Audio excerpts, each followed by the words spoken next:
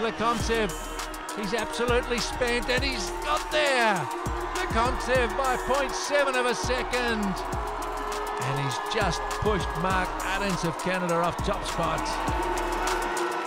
Sochi was a successful games for me. I came home with a silver and bronze, my first Paralympic medals, but I left there hungry.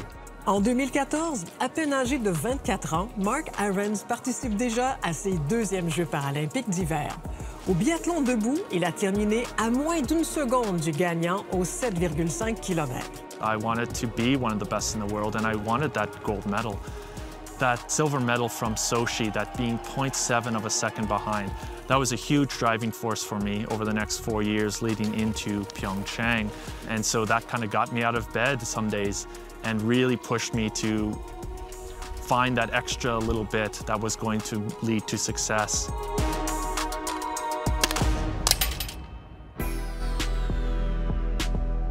Au cours des 4 années suivantes, l'attitude d'ARENDZ s'est transformée. Being able to focus on what I'm doing, my preparation, has always helped me perform to my best, but also allowed me to not necessarily be frustrated with everything else that's going around, and so I can stay focused and then that performance will come.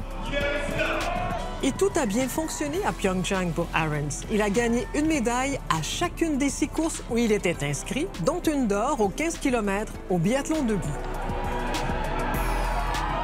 And finally, the gold medal will be it's Mark ARENDZ, perfection over the course of that race.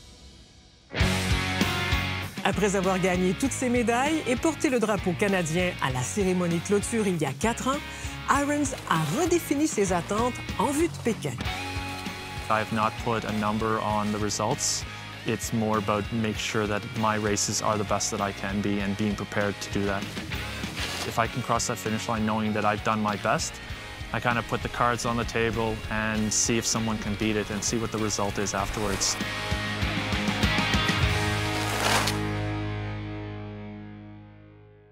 Les Paralympiens, une présentation de Canadian Tire. Nous jouons tous pour le Canada.